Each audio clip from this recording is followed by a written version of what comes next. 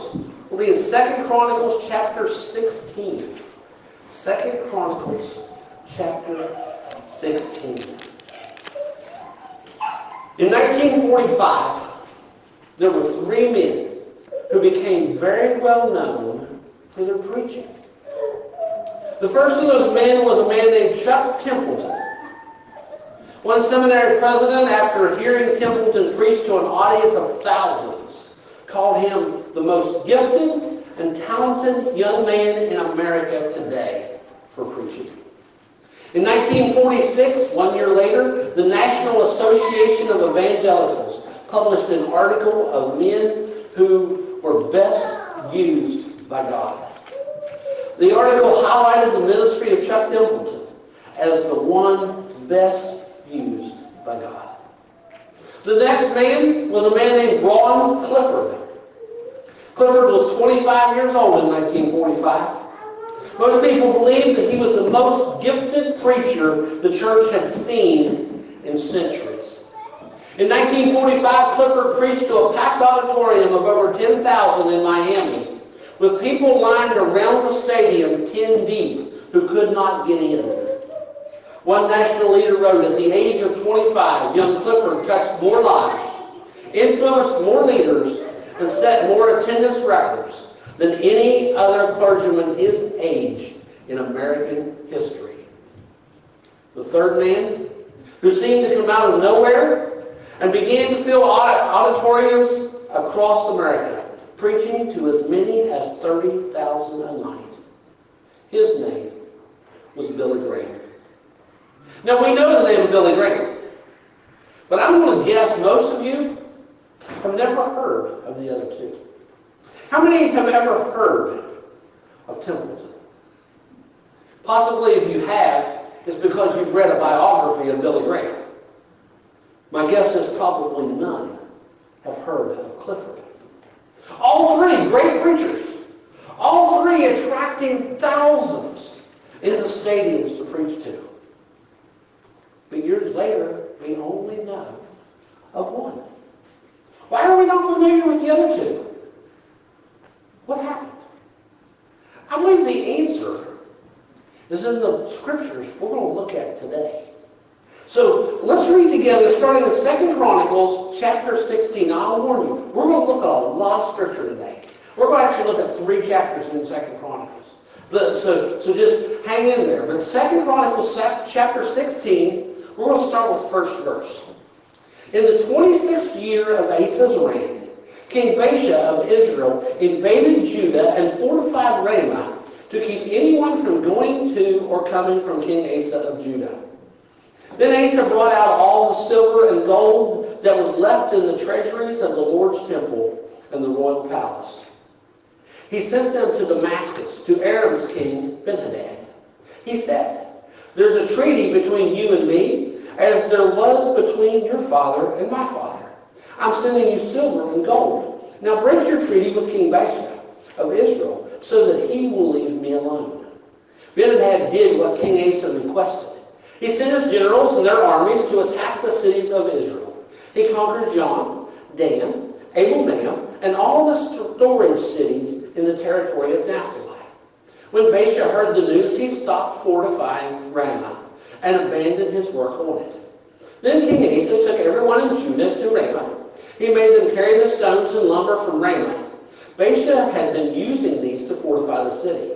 Asa used the materials to fortify Geba and Benjamin and Mizpah. At that time, the seer Hanani came to King Asa of Judah and said to him, because you depended on the king of Syria and did not depend on the Lord your God, the army of the king of Aram has escaped your grasp. Weren't the Sudanese and Libyans a large army with many chariots and drivers? When you depended on the Lord, he handed them over to you. The Lord's eyes scan the whole world to find those whose hearts are committed to him and to strengthen them. You acted foolishly in this manner. So from now on, you will have to fight wars. Did you catch that? King Asa had ceased trusting God and began trying to handle the problems himself. I think the whole problem is what we find in verse 9. The Lord's eyes scan the whole world to find those whose hearts are committed to Him. The whole problem lies in the heart, not totally surrendered to God. Now this morning, I want to help you to understand what totally surrendered to God means. So I need our kids to come and help me this morning. Any of our kids who would to come up front, make your way up here. All right. Now I asked Jesse earlier to help me, so he's going to be my object lesson. So you guys have to answer my questions, okay? Now I asked Jesse to get in the tub. Now I'm going to ask you: is Jesse in the tub? Okay, they said Jesse. Let me ask all of you: is Jesse in the tub? Part way. Now they're over here first saying, yeah, he's in the tub. Most of you are saying, no, he's in the tub. Okay, Jesse, let me ask you, are you in the tub? Yes. Yes, okay. But can anybody see him? Yes. Yes, so are you completely in the tub? I want you to completely get in the tub. Okay? Let's see what you do. All the way in. There we go. Now, is Jesse in the tub? Yes, he's in the tub, with room to spare, matter of fact. He is completely in the tub. If I had the lid, I could put the lid on the tub, and we could pick him up and carry him away. But he is completely in the tub. All right, Jesse, you can stand back up. And here's why I showed you that this morning. Because a lot of folks, in their commitment to God, they say, I'm totally committed. They're in Christ, but they're not totally in. See, I think the difference between being total commitment and commitment is this is commitment.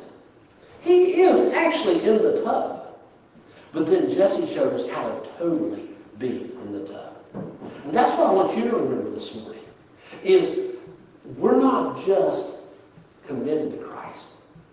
Jesus tells us to be totally committed to Christ. Let's give them all a hand. Thank you guys. Great job. The problem was Asa, who was committed to God, was not totally committed to God. And often that happens in our lives. Let me ask you, has it ever seemed like your Christian life has more ups and downs than a roller coaster? This day you're soaring with eagles. Next day, you're wondering if your friends and neighbors would even identify you as a Christian. And it seems like the Christian life often is more up and down and up and down. Our text clearly says, the Lord's eyes scan the whole world to find those whose hearts are committed to Him and strengthen them. So my question this morning is going to be this. Is your heart totally loyal, totally surrendered to Christ? Can you without hesitation say, my heart belongs completely to God? This morning, I want us to look at the story of King Asa because I want us to see what total commitment looks like. And so as we start, I want us to see a heart totally surrendered to God. Now, the challenge to maintain a heart totally surrendered to God is actually found not in chapter 16, but earlier in Asa's story. So we're going to back up to chapter 14 and chapter 15. And the irony of what we find in chapter 16 is, at that time, Asa, who'd been committed to God, was no longer trusting God. In chapter 14 and 15, we find 5 evidences of one who was totally trusting God. So I want us to look at those. And the first evidence is this. A heart that is loyal to God deals seriously with sin. A heart that's loyal to God deals seriously with sin. And notice I put seriously in there. Deals seriously with sin. Look at 2 Chronicles chapter 14. Let's start in verse 2. Asa did what the Lord his God considered good and right. He got rid of the altars of foreign gods, broke down the sacred stones, cut down the poles dedicated to the goddess Asherah. He told the people of Judah to dedicate their lives to serving the Lord God of their ancestors and follow his teachings and commands. He got rid of the illegal places of worship and the altars for incense in all the cities of Judah. The kingdom was at peace during his reign. If you're going to be totally surrendered to Christ, then we have to deal seriously with our sin. And we have to, let's start by calling it what it is. Sin is sin. In our society, in our day, in our time, in our lives, we try to lessen our sins. We call it other things. We call a lie a fib. We call murder a choice. What we've done is we've tried to take our sin and we've tried to lessen it just kind of so that it don't sound so bad. So that we don't feel as bad about it. So we have to begin by just calling it what it is, sin. Verse 2 said, Asa did what the Lord, his God, considered good and right. Folks, if we're not doing what is good and right, then we have to deal with that. We have to seriously deal with that. Jesus taught us, if your arm causes you to sin, what does he say to do? Cut it off. If your eye causes you to sin, pluck it out. Now, Jesus wasn't telling us to wipe off our arm. He's teaching us the seriousness of dealing with our sin. One of my favorite movie scenes comes from the movie Fireproof. And in that movie, Caleb is struggling with a lot of stuff. But Caleb, one of the things he's struggling with is internet pornography. And if you've ever seen the movie, you know what happens. He goes to the computer and he would replace his wife with internet pornography. And he's at the computer and he's sitting there and all of a sudden this picture pops up. And he's toyed. He's tempted. He's there with his mouse scrolling over. All I have to do is click. But he knows. At that point in his life, he knows he has to deal seriously with his sin. So that if you see it, knows what he does. He doesn't just get up and walk away. He doesn't just turn the computer off. He takes his computer outside and takes a baseball bat and beats it to pieces. Why? Because if we're going to be totally committed to Christ, we have to seriously deal with our sin. Not just go, oh Lord, I'm sorry. We have to get it out of our lives because that's total commitment. The second thing is a heart that is loyal to God enjoys divine blessings. Back in chapter 14 again, starting in verse 8 or verse 6. He built fortified cities in Judah because the land had peace. There was no war during those years because the Lord gave him a time of peace. So Asa told Judah, let's build these cities and make walls around them with towers and doors that can be barred. The country is still ours because we have dedicated our lives to serving the Lord our God. We have dedicated our lives to him, and he has surrounded us with peace. So they built the cities, and everything went well. Asa had an army of 300,000 Judeans who were armed with large shields and spears, and 280,000 Benjamites who were armed with small shields and bows. All of these men were good fighting men. I want you to notice the progression here. When Asa deals seriously with sin, then God blesses him. How does God bless a king? He gives him peace. Most of Asa's reign were years of peace. So he gives him peace. He provides for him a great army. He allows him to build great cities and great fortified cities. God is blessed. Because he dealt seriously with sin, God blesses him. Often I run across folks that goes, God's just not blessed me like I've seen in Scripture. Or perhaps the reason is we have to seriously deal with our sin. And then once we do, then God is free to bless us. Because a heart that is loyal to God will enjoy divine blessing. The third thing that we see from Asa's life is a heart that's loyal to God depends on God. He's going to trust God. He's going to depend on him. Chapter 14, verse 9. Then Zerah from Sudan came with 1,000,000 men and 300 chariots to attack Asa. Zerah got as far as Maresha, Asa went to confront him, and the two armies set up their battle lines in the Zephathah valley of Mareshah. Asa called on the Lord his God. He said, Lord, there is no one except you who can help those who are not strong so they can fight against the large army. Help us, Lord our God, because we are depending on you. In your name we go against this large crowd. You are the Lord our God. Don't let anyone successfully oppose you. I want you to hear something this morning. I want you to remember something. Just because there is peace doesn't mean there won't be problems.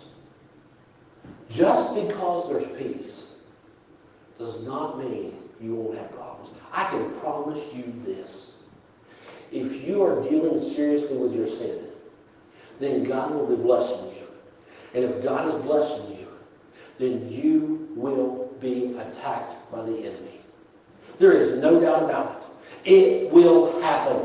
Often I have folks say, well, the devil just doesn't seem to be bothering me. Then that tells me you're probably closer to him than you are Jesus. But if you are dealing seriously with your sin, God's going to be blessing. And if you do, if he's blessing, the enemy will attack. King Asa realized he couldn't fight the enemy attacks alone. He needed God. He didn't just come to God out of desperation. He knew his need for God. And my friends, there is no area of your life right now that you can say, I've got this. You need God. A heart that's loyal to God depends on God. The fourth thing is, a heart that's loyal to God is devoted to obedience. A heart that's loyal to God is devoted to obedience. Jump to chapter 15 now. Now we can read the first 15 verses, but let's start at verse 8. When Asa heard the prophet Obed's words of prophecy, he was encouraged and put away the detestable idols from all of Judah, Benjamin, and the cities he had captured in the mountains of Ephraim. He also repaired the Lord's altar in front of the Lord's entrance hall. Then Asa gathered all the people from Judah and Benjamin and the foreigners who had come from Ephraim, Manasseh, and Simeon. Many of them had come to him from Israel when they saw that Asa's God, the Lord, was with him. In the 3rd month of the 15th year of Asa's reign, they gathered in Jerusalem. On that day they sacrificed to the Lord a part of the loot that they had brought with them, 700 cattle and 7,000 sheep. They made an agreement with one another to dedicate their lives to serving the Lord God of their ancestors with all their heart and soul. All people, young and old, male and female, who refused to dedicate their lives to the Lord God of Israel were to be killed. Asa and the people swore their oath to the Lord with shouts, singing, and the blowing of trumpets and ram's horns. All the people of Judah were overjoyed because of the oath, since they took the oath wholeheartedly. They took great pleasure in looking for the Lord, and he let them find him. So the Lord surrounded them with peace. Here's what we see in chapter 15. Chapter 15, we see the total surrender of King Asa to God being taken to a deeper level. This is the place of surrender that I find often as a wall for Christians. We say, Lord, you've done this for me, or I've done this for you. Lord, I've surrendered these things to you. God, you've changed this in my life. But it's at that place where God says, but what about this? God, you've changed me. You've made me better. God says, but what about this? Lord, you blessed me so well. But God's saying, but what about this? I want to tell you something. Week after week, I see that same struggle on the faces of folks in our congregation. Week after week, I watch as, God, I've done this for you. I'm in church. I've been in church for weeks now. God, I prayed yesterday. God, I read my Bible. God, I'm doing this for you and you're doing this for me. But God says, what about this? I want to show you an illustration of what I think God wants to do in you. This morning I brought a glass. And my goal this morning is to fill this glass with water. So I'm going to take my water and I'm going to fill it up. Now, when I was a child, and I would ask my mom for a drink, and she'd bring my drink to the table, it usually looked like this. And every mama knows that's because if you spill it, you don't have as much to clean up. So that's kind of, this was a full glass when I was a child with my mother. But if you went to a restaurant and you asked for a glass of water and they brought you this, would you be happy? So no, you want the glass full, right? So they're going to bring you something like this. And you're going to look at that and you're say, okay, I have a full glass of water. And you'd be satisfied with that in a restaurant. You're not going to say anything. But often when we look at that, and we say, that is full. God's blessed us. God's done good things in our life. He's made changes. I'm not the person I used to be, so I am committed to God.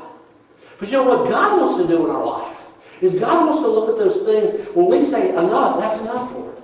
I'm where I need to be, but God says, what about this? God has other areas. He wants total commitment, full surrender. So I don't know how well you can see it in this pan because the pan's kind of tall, but I'm going to fill the glass up. Because when I look at it, I would then say, that is a full glass. Because looking at it, you can tell that's just about as full as you can get. And a lot of times we're happy with that because God is really blessed in our life. He's actually made some great changes in my life. So I say, I'm totally committed to God. But you ever notice, as you're filling a glass of water, if you get really close and down level with it, right before that glass overfills, there's this point where the water actually stands just a little bit above the rim before it fills. So even that is not a full glass. Because you know what God wants? He wants total commitment. He wants full surrender of our everything. So God doesn't want partial. He doesn't want even that. What God wants to be in our life is He wants to be full and overflowing so that all will know that God is at work in our lives. When we look at what God wants to do, Asa was at that place where God says, what about that? And Asa said, okay. Asa was at that place where God says, I want you to be devoted to me in obedience. A heart that's loyal to God is devoted to obedience. But I want to show you a fifth thing. And that's that a heart loyal to God demands obedience from others. In chapter 15, verse 16, I find what I think is quite humorous in the story of Asa. Here's what it says. King Asa also removed his grandmother Maacah from the position of queen mother because she made a statue of the repulsive goddess Asherah. Asa cut the statue down, crushed it, and burned it in the Kidron Valley. Now, some of your translations aren't going to say his grandmother. They're actually going to say his mother. And this is why I find this humorous. Because King Asa wants to be totally surrendered to God, and to do that, that's going to demand obedience from those around him. And whether you look at it as his mother or his grandmother, Asa's going to go to this woman and say, because of your sin, because you've done wrong, I'm removing you from your place and your position. Could you imagine going to your mother and saying, Mom, you're wrong. And because of that, I'm going to punish you. How many would do that? Maybe one time. Or your grandmother. Grandma, you make such excellent cookies. You give such great hugs.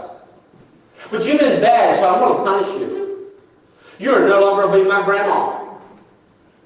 Would we do that? No, but that's what King Asa did, because one who is totally committed to God is also that around them. They need the obedience from others. So when we look at our lives, we need to ask ourselves, are we totally committed to God? Have we fully surrendered? Because one of the ways to see that is, do we require that from those around us as well? We look at his life, and here we've seen in chapters 14 and 15 5 awesome things of one who's totally surrendered. But then we move to chapter 16. We read that earlier. What happened? Asa went from a man surrendered to God to a man trying to fix his life his own self, his own way. He went from a man committed to God, fully surrendered, to a man that's saying, we got a problem. Tell you what, let's take all the gold and the silver from the temple treasury, and I'll throw in everything from my house, and we'll send it to a neighboring king and tell him to come fight for us. And maybe if we pay him more than the other guy paid him, he'll switch sides and come and fight for us. That's what he did. What happened? If you hear nothing else I say today, I want you to hear something. I'll write it down if you need to, but here it is. Your devotion to God in the past does not guarantee your devotion today. Your devotion to God in the past does not guarantee your devotion today. From chapter 16, I want us now to see the consequences of a heart that is not completely surrendered to God. A heart that is not completely surrendered to God. I want to see some things about that heart. First thing is, a heart that does not completely surrender to God will begin to rely on their own strength. We read those verses 1 through 7 in chapter 16. And you remember when the enemy came to attack, Asa didn't do what he did before. Before, when the enemy came to attack, he said, God, we need your help. We know that we cannot not attack any enemy on our own. God help us, and God did. God has blessed him with peace. God has blessed him with armies. God has blessed him with towns. But now he's in a place, another enemy's coming, and he says, let's fix it ourselves. How much money you got? What do we have in the treasury? Who do we know that we can call on? Let's fix this ourselves. A heart not fully committed to God will be one who relies on their own strength. Look at the results in verse 7. Chapter 16, verse 7 says, because you depended on the king of Syria and did not depend on the Lord your God, the army of the king of Aram has escaped your grasp. Now, he could look at the story and go, well, we were okay. They quit what they were doing. We made them pick up and run. But they didn't have victory. But you know, often when we're relying on our strength, we settle for something shorter than what God wants to do in our lives. Asa was going, we were okay. But the truth was, they didn't have victory. Before, God gave them victory. And we do the same in our lives. Lord, I got that one. I fixed it. God's probably up there going, not like I'd have done it. I'd have done it far different, far better. But you settled for less. A heart that's not completely surrendered to God relies on their own strength.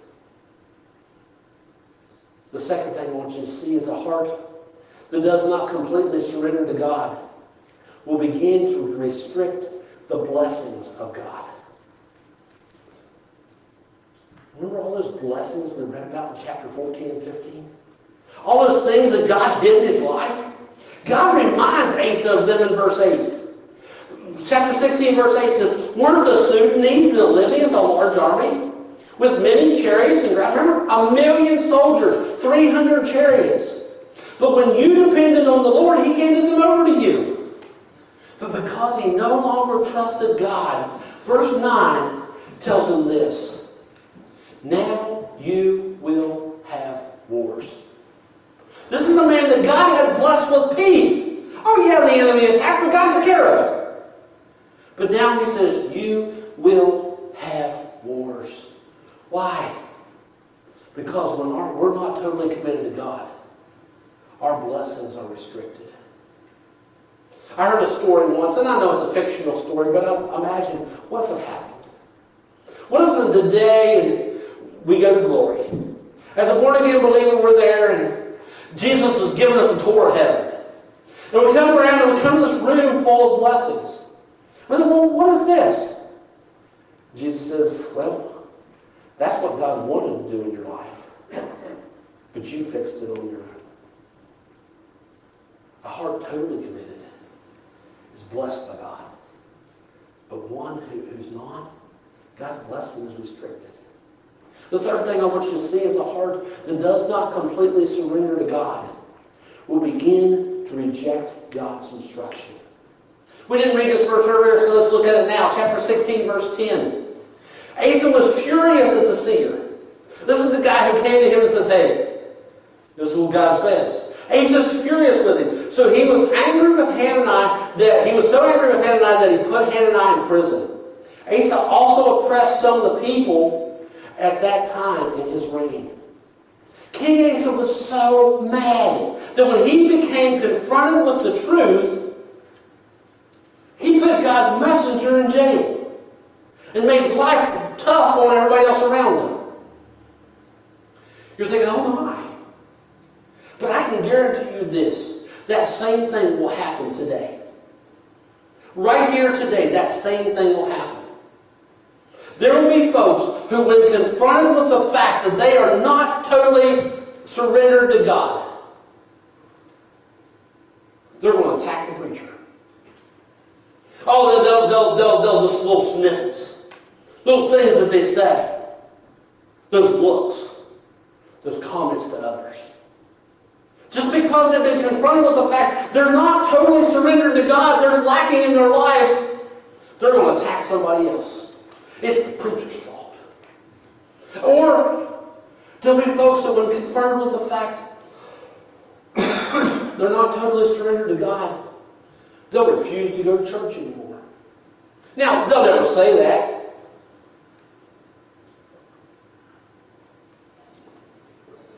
I don't know that I've ever heard anybody say, well, I'm not going to that church because they preach the Word of God and it hurt my feelings. But you know what they do? They blame something else.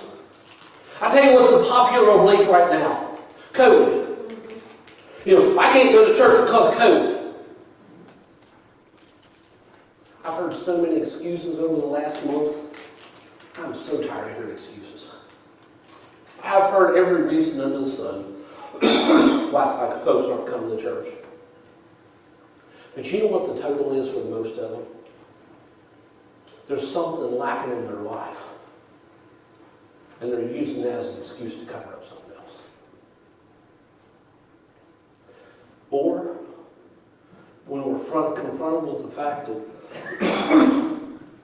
we're not fully committed to God, there will be folks go home today and life in their home is going to be rough. It's going to be awful. Because they're going to be mad. They're going to be grumpy. They're going to snap out at others because of what's going on in their life. And yet when this happens, that shows us the fourth thing. And the fourth thing is that a heart that does not completely surrender to God will begin to refuse to seek God's help. Chapter 12 gives us one of the saddest statements of Asa's life. Here's what it says. Chapter 16, verse 12.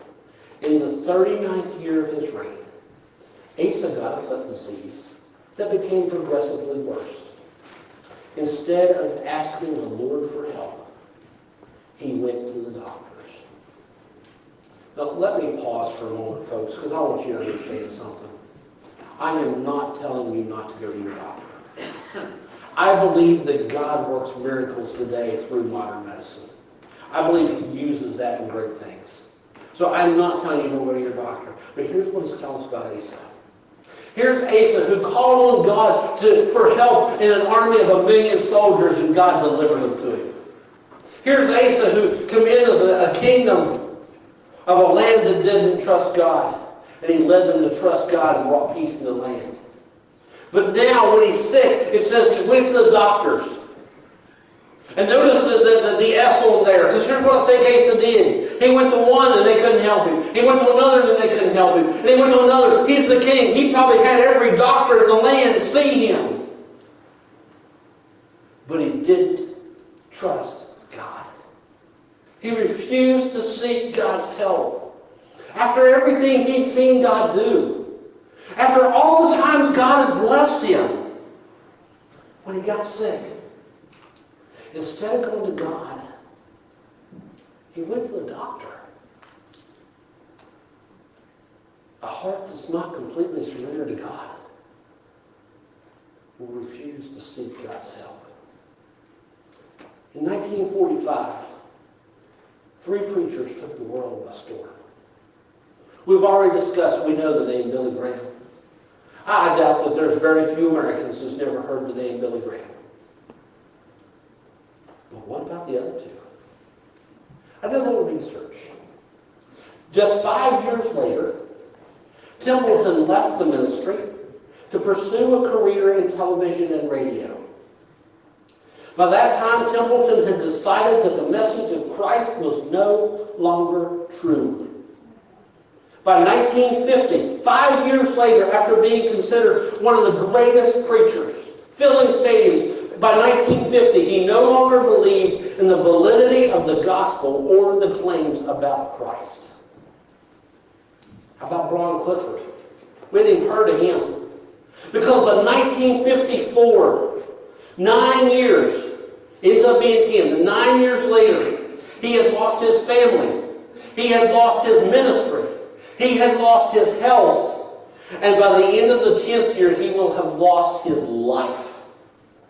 Alcohol and financial irresponsibility had taken everything.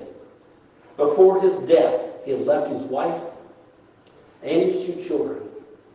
At age 35, just 10 years, that once great preacher died from cirrhosis of the liver in a rundown motel in Amarillo, Texas. Some of the pastors in Amarillo took up a collection to buy him a casket so they could bury him in the poor man's cemetery. Asa's story prompts us to ask ourselves a serious question. It prompts us to ask a question about our heart. And here's the question. And it's a question that each one of us has to answer. The question is there anything in my life that does not right now belong to God? Is there anything in my life that right now God doesn't have control of? I've not surrendered to Him. You know that idea of surrender? That's a serious thing. At the end of World War II, Germany is surrounded by Allied forces. A few days after Hitler's suicide, the Germans surrendered to the Allies.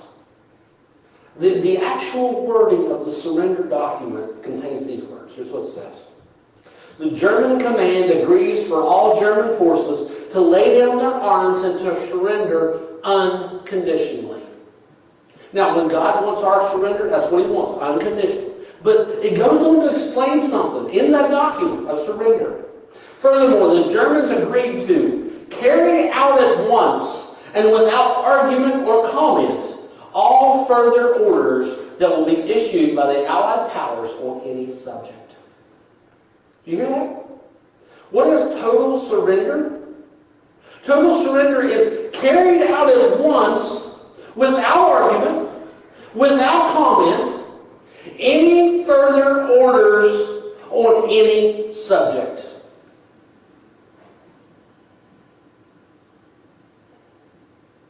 Are you willing to say that to God today? Are you willing this morning to say to Almighty God, at once, without argument, without comment, I will carry out all of your orders, no matter what they are. That's what total surrender is. So that takes me back to my question. Is there anything in my life right now that does not belong to God. Maybe you're here this morning and the first thing is you don't belong to God. Because all your life you've been trying to save yourself. And maybe you're doing that by coming to church. Maybe you're doing that by being here Sunday after Sunday. Maybe you're doing that by reading your Bible. You're trying to save yourself. But you can't do it. And you realize that everything you do falls short. And today, your surrender is to believe on Jesus Christ, that He died on the cross. And that it was enough because the third day God raised Him from the dead. And you transfer your trust from yourself to lay it on Jesus. Maybe today is the day of your salvation as you trust Jesus. Or maybe you're here as a believer and you're up against that wall. God's been doing stuff in your life. God's been changing you. God's blessed. But you know there's that area right now that God's saying, what about this? Maybe this morning it's time to take that to God. Ask His forgiveness.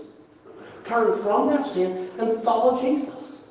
Fully surrender to Him. Is there anything in your life right now that doesn't belong to God? So let me tell you what to do about it. As we pray, you pray. Just go to God in prayer. Confess that sin. And trust Him. Ask Him to forgive you for it. Turn from it to follow Jesus. But just trust Him.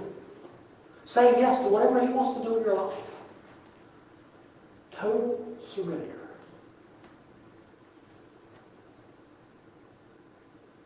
Is there anything in your life right now that doesn't belong to God? Are you going to change that?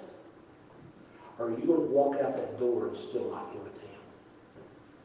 Let's pray. God, thank you so much for your work. Thank you for showing us the example of total surrender.